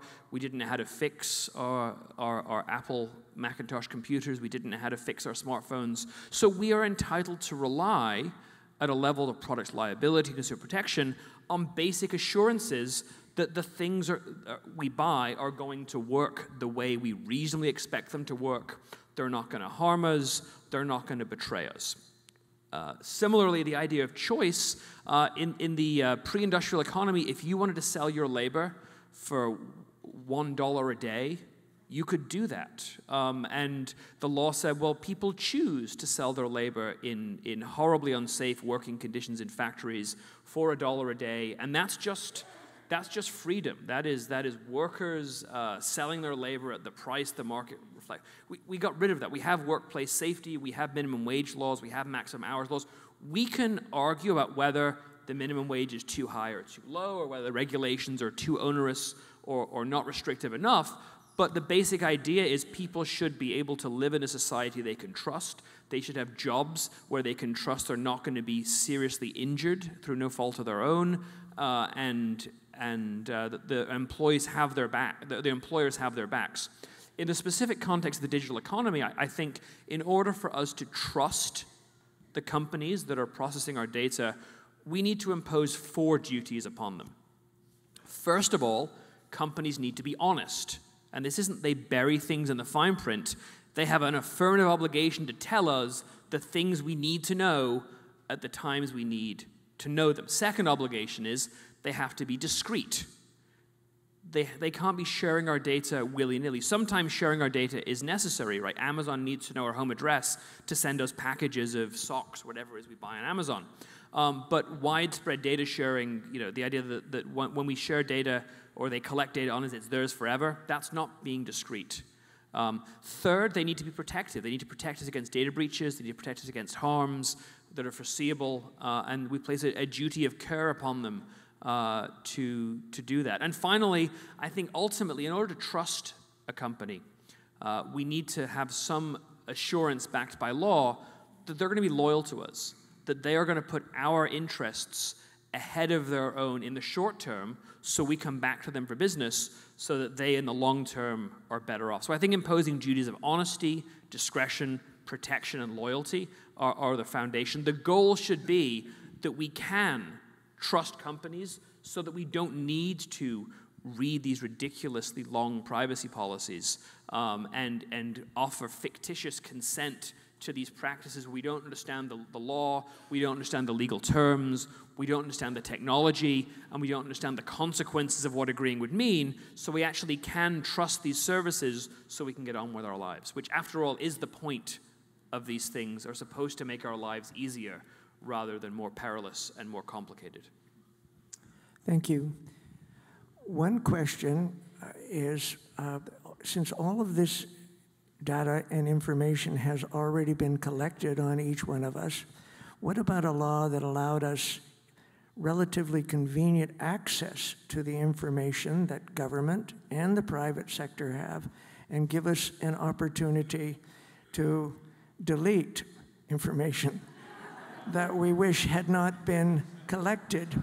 I think this is roughly similar to what in France is called le droit à l'oubli, the right to be forgotten, and that's the way it would work.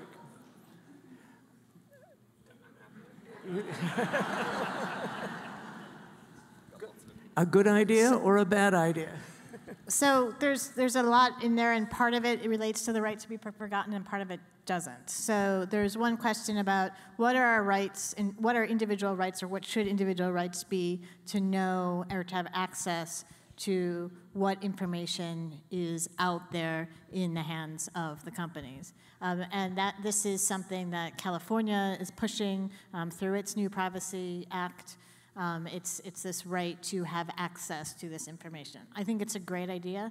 I also think the reality is that most of the time, most of us are not going to be in a position to do the kind of tracking and monitoring to make that right be really a meaningful protection, which is why I favor the kind of approach that puts the responsibility and the burden on the companies as opposed to the individuals to be constantly tracking and accessing.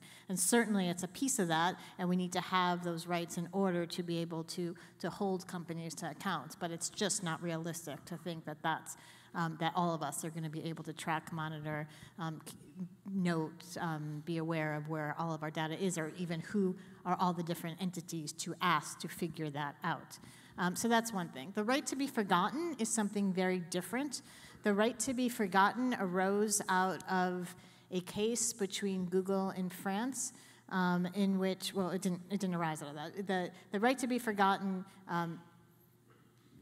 was announced in a European Court of Justice case in which the European Court concluded that individuals have a right to go to search engines. This is how it originally was raised before the European Court, and tell the search engine that this piece of information about me is embarrassing. I don't want it to be associated with the search of my name, and so therefore it has to be de-indexed. It arose out of a situation in which a man in Spain was concerned about the fact that every time you typed into his name, it showed an old foreclosure on his home and some unpaid debts that had subsequently been dealt with, and it was impeding on his ability to start a new business and kind of start over economically.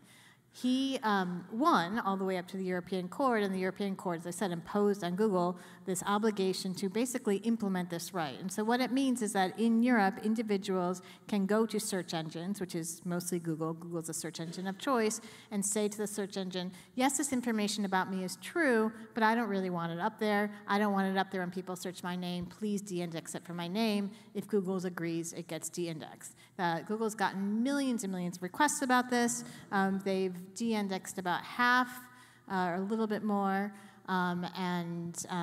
as it's been applied to date, generally the underlying information is still available online. It's just not available in connection with the linking of the person's name.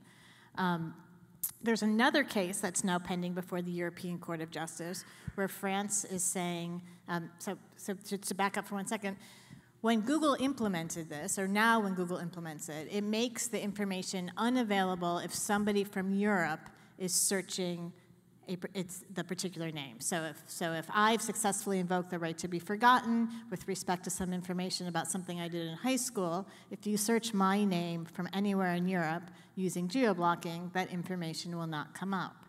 If, however, you search my name outside of Europe, then the information remains available.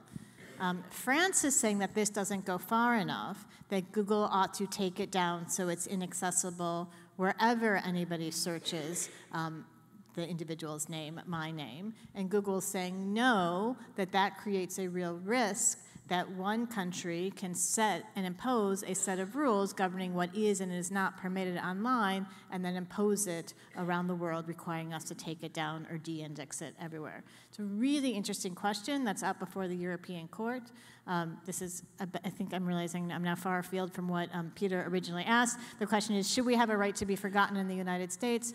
we can't really, consistent with our First Amendment. I don't support it, but I do support certain aspects of it. So there are a number of initiatives, local initiatives, to do something called ban the box, which prohibits employers from being able to ask about criminal records before when somebody goes in to try to get a job, under the idea that people do deserve second chances, and sometimes our things in our past can follow us for the rest of our lives. But for a variety of reasons, I do not support the right to be forgotten, at least here in the United States.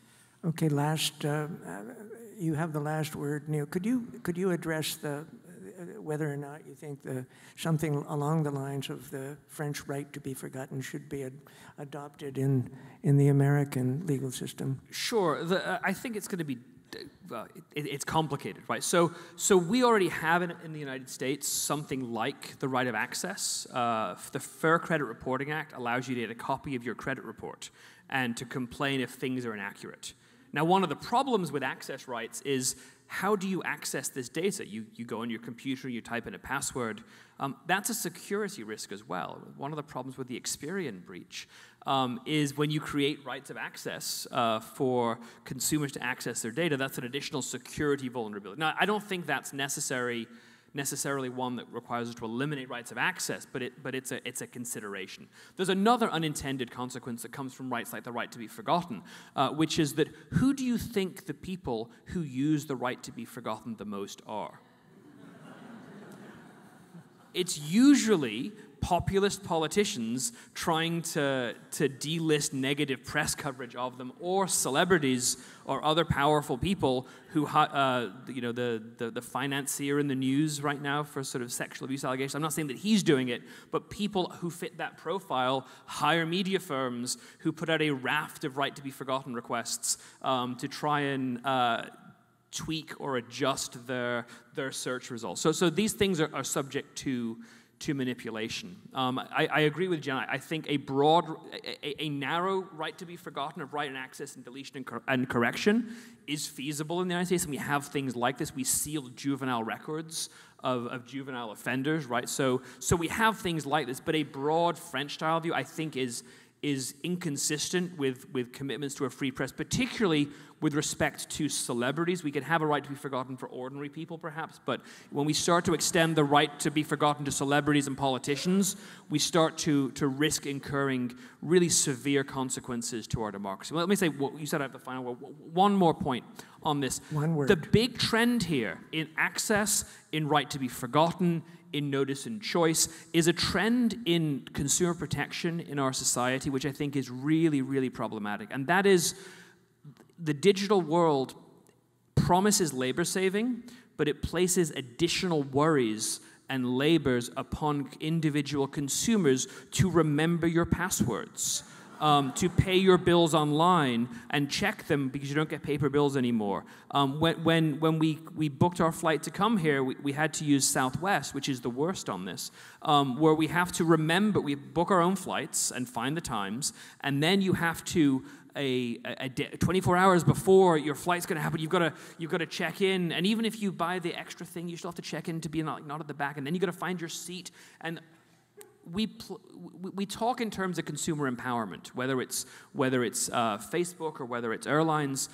In the digitally mediated modern economy, we are placing so much work upon individual consumers that notions like choice, that notions like diligence, that notions like responsibility become infeasible because we are trying to remember 900 passwords and various other things. So I think ultimately what we do need to do is what I said at the end of my presentation. We need to develop reasonable norms for consumer protection in a data-driven economy that protect us as consumers and that protect us as citizens, so we can trust the economy in which we're trying to live our lives. Because after all, the purpose of this, and the GDPR talks about this, is technologies are supposed to serve humankind and not the other way around. And I think we have gone too far in the direction of making all of us responsible for all of the many things in our lives, and blaming us when we drop one of the many plates or digital plates we're required to spin. So I think the ultimate solution is developing reasonable principles that enable us to trust these technologies, and so that they ultimately do more good for us than bad and exposure to risk. So we've reached the end of our time. I would like to take this opportunity to thank you, members of the audience, for your patience and also for your participation in submitting questions. We didn't have a chance to get to all of them, but they were, we very much appreciate them. And I also would like to especially thank our two panelists, Professor Daskal and Professor Richards, for an extremely informative and thought-provoking presentation today. Thank you.